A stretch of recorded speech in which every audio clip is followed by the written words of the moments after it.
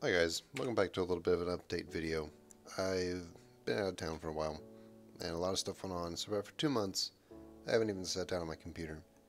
And the last week, I've had the ability to come down and do a little bit of work. So, this is going to be another one of those weird update videos where I just sort of show you what I've been working on and what the future is going to be. First off, I've been sort of teasing my idea, and it's this. It's Pipette. Essentially what I want to be able to do is have it so if you got a little bit of fluid left in something, you can get it out. So let's see here. Let's say you take a bucket of water and you pump it out. This is less than a bucket now. So you want to get it out. If you do with that, you can get up to a fourth of a bucket. You can click it in and out, and it's no problem. This will also work, any fluid. It'll render just like you'd expect. It's even got transparency. I don't know if you can see there. You can see the engine through the oil there. And if it's got more than one tank, like this does, it needs a coolant and a fuel, it's going to put it in the one that fits. So if you look here, that's the fuel. You can barely see it down there.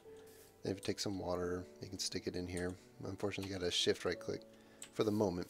This isn't finished.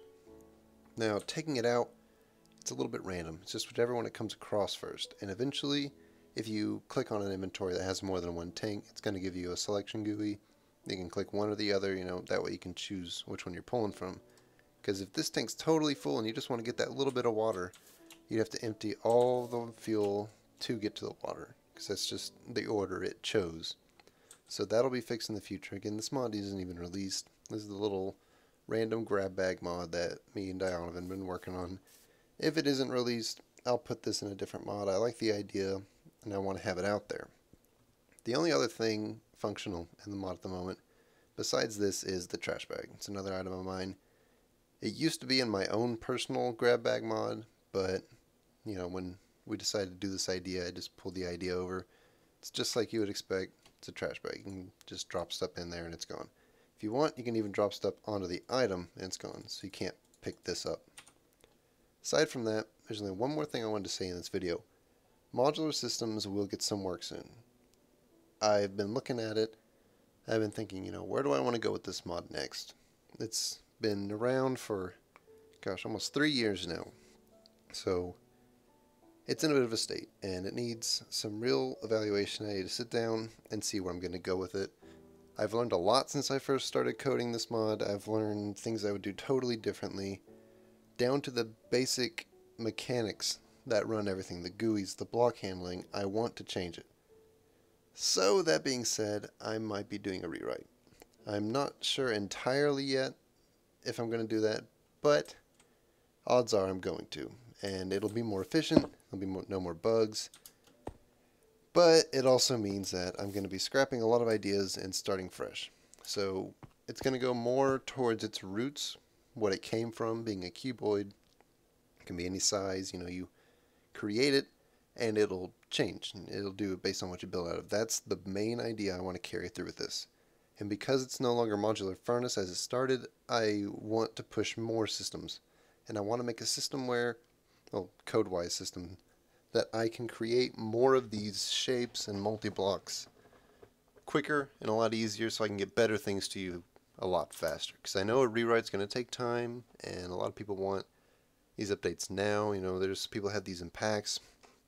And as it stands now, the mod's very stable. And you can keep it. It's got a couple bugs, but as with everything, it does. And unfortunately, I don't have the time at the moment to sit down and work on those. And it's so, cluttered to me at this point that I wouldn't even know where to begin. So I want to start over, and I want to see, if I could do this better a second time around. Well, I guess at this point, it's a third time around. This was the first mod I ever coded from start to finish. So I kind of want to see it succeed, and I want to see how much better I can make it with each new iteration. So with that being said, expect there to be a fairly big delay in content. I know there's already been a few months I haven't done anything, and I really hate that. I do, but real life comes along sometimes. You've got to take time away from it, spend time with family, spend time with all this other stuff, work. There are things you have to do, and modding is done in my free time, and it's done for fun. So sometimes you got to do stuff you don't want to do, and modding is something I want to do, so I can't always get to it. I'm not going to go into the details. I'm sure everyone's got problems. They've got things they can't sit down. No one can always have the time they want.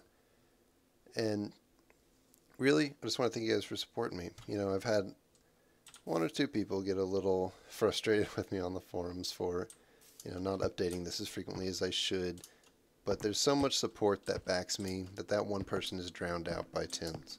So thank all of you for keeping on the forums, helping people out when I'm not around.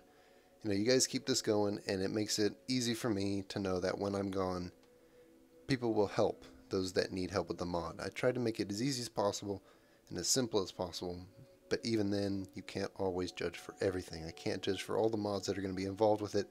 I can't do all that. You know, I'm just one guy who does this in his free time, and I really don't know where I'm going to go with it. So I've done some stuff in here. This GUI that you're seeing is using things developed from Android and iOS programming. The GUI scales, if you've ever heard of 9 patch, if anyone ever cares, you know, I can show a little video on how that works. There's no rendering code necessarily specific to this GUI. It's all based off the container. So any of you who do modding, you can go look at my source. I've kept it on GitHub. It's the Things and Stuff mod. You can look at how I'm rendering my GUI, and it'll be pretty cool. Aside from that, I'll hopefully be tweeting out any updates I have. If you have anything you want to ask me, you know, leave a comment here, or better yet, the forums. Other than that, you know, let me know what you think.